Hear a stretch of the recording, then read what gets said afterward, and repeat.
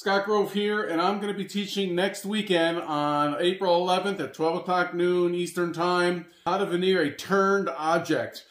So please go to imaginewoodworking.com and you can sign up there. You can ask questions with me, and I'm going to be showing you all my tricks of compound veneering.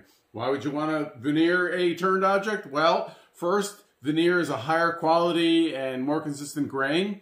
Two, you can do different planes like this piece here that you couldn't achieve in a turned object. Also, you can create sort of designs like this, and if you think about it, you couldn't create this out of a piece of burl because the sapwood is on the inside. That makes sense.